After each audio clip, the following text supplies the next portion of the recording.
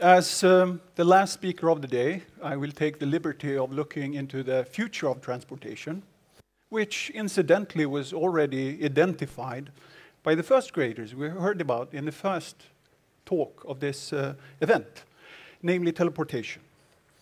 So what is our image of teleportation? And I think it's something like this. Namely, we have a futuristic looking device, and it vaporizes you, converting you to a beam of matter that travels at intergalactic speed to somewhere else, where you have a similar device which reconfigures you so that you appear there. However, this notion is totally wrong. This is not how it should be done, and it is not how it is done. Before getting into the technicalities, let me first discuss what we like to teleport. When I discuss with people what they would like to teleport, the most common answer is pizza. But I'm actually going to make it a little bit more complicated because it's more interesting and discuss teleportation of people, exemplifying it by myself. So why is it a bad idea to send a beam of matter as a means of teleportation? The reason is the following. Suppose that we want to teleport me at the modest 10th of the speed of light. Okay? It means that only to accelerate me, the matter of me, to that speed, will take 10 to the 16 joules. That's a number we cannot imagine. So let's convert it to gasoline instead. It's 1 billion liters of gasoline. It will take you 3 supertankers to carry, and it will cost you more than 1 billion euros to buy. Bad idea. Okay? So how do we teleport then? Well, true teleportation starts with 2 heaps of material, raw material, one at the sender site, one at the destination site. This material is quantum entangled. Entanglement is a strange concept, meaning that you have quantum correlations between these 2 heaps of matter. Individually, each heap doesn't have any identity, it doesn't have any characteristics. It's indeterminate. Okay, we have them, and they have been produced in many labs around the world, including my own. So entanglement is a fact, it's not fiction. So we take one heap, and we take me, and we send us into a machine. The machine makes a peculiar type of measurement. Okay? What the machine actually does is 3 things. First of all, it completely destroys me. It doesn't destroy my matter, but it will not be me anymore. It will be some other indeterminate piece of matter. It also changes mysteriously, but truly, the other heap of matter that was quantum entangled. So it now becomes something else. It doesn't yet become me, but it becomes something correlated to me.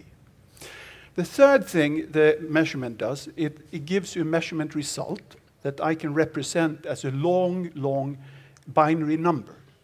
This binary number I send from the sender to the destination point, where some operator feeds it into another machine, and using this information, he sets all the knobs and dials, and all of a sudden, the machine transforms this indeterminate heap of matter into me, and I appear at the other side. This is done at the speed of light, because you can communicate at the speed of light. So why is this much better? Well, sending information is cheap. If you want to send 1 bit of information, you can easily code it onto 1,000 photons. That costs you 10 to the minus 16 joules of energy. Very little. But how much information do we need to send to teleport me from here to there? Well, the human genome contains about 10 gigabit of information. But the fact is that your genome and my genome is 90% similar. So actually, we need only to send the difference, what actually makes me, me. Okay? And that's only about 100 megabit of information. Very little.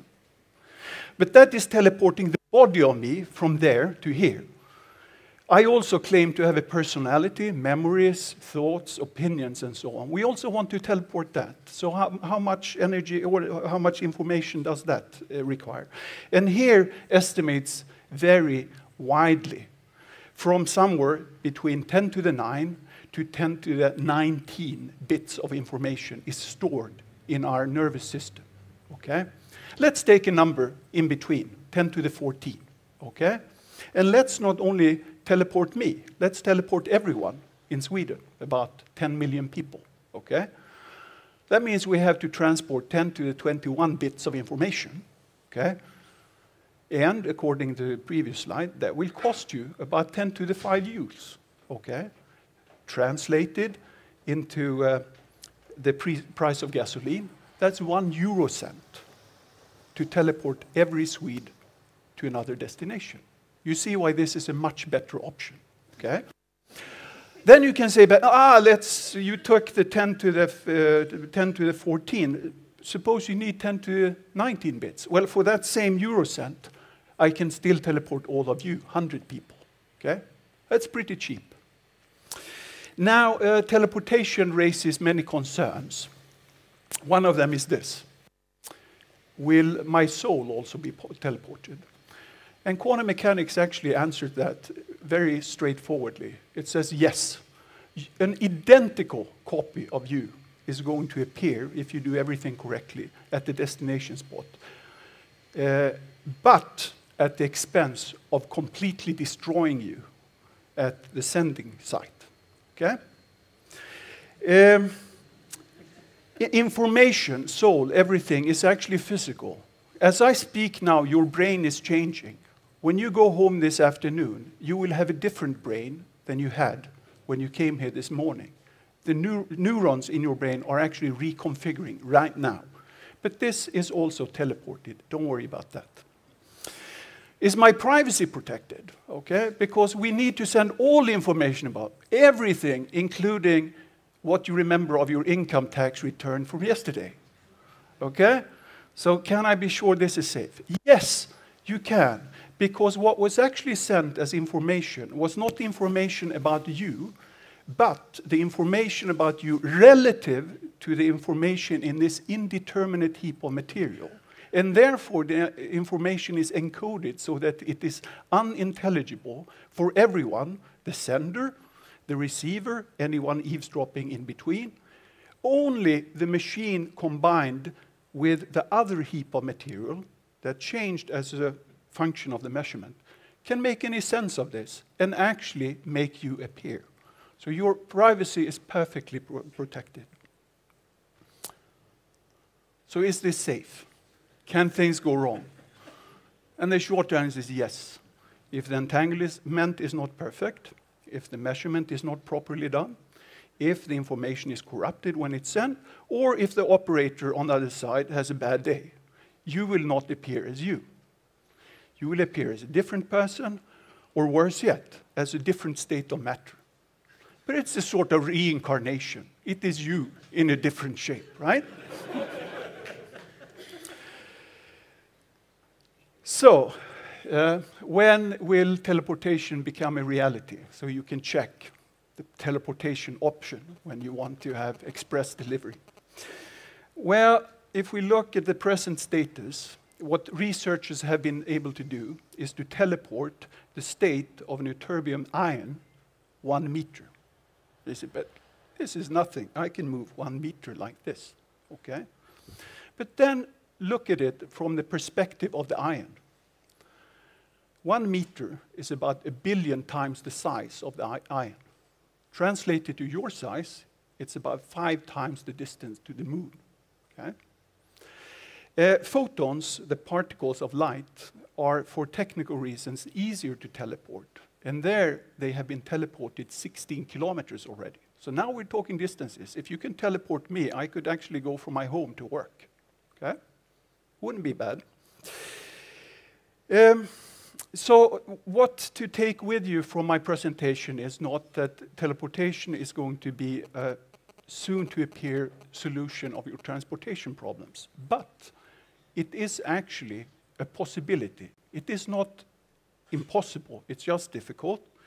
And you never know how fast different technologies are going to appear. For those of you who are in a hurry and are not willing to wait for the future solutions, then there is one piece of information I would like you to retain from my talk. And that is that if you have, or if you can, in your transportation solution, replace moving matter by moving information instead, then do that. Because information can be moved at the speed of light and dirt cheap. Thank you for your attention.